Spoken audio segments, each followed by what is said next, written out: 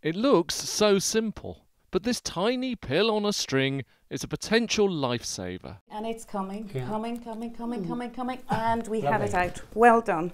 Tony Richards survived his cancer. Now he's volunteered to test the cytosponge.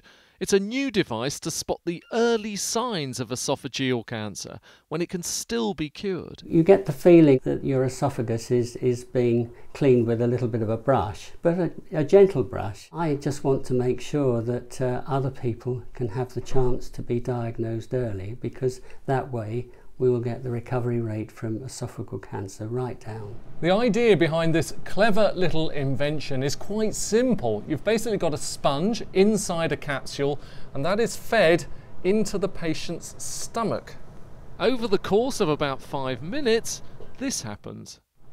Once the capsule dissolves, you can pull the sponge back out up the patient's food pipe, where it gathers around 1 million cells. You can then test for signs of cancer.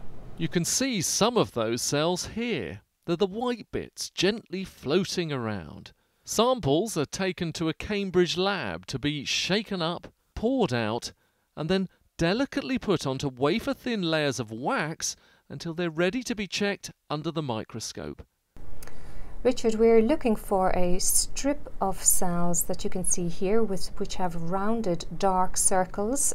Sometimes the circles are clear, and these are indicative of the precancerous condition, Barrett's esophagus. Maria's part of the team who've spent 10 years developing both the sponge to gather the cells and the special way of marking out the ones that might turn bad. So this test could be the difference between getting cancer and not getting cancer. Only takes a few minutes.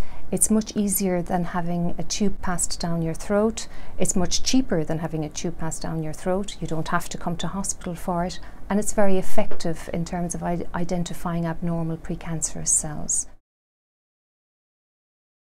Funded by donations to Cancer Research UK, the cytosponge is now halfway through its national trial, and it's already producing results.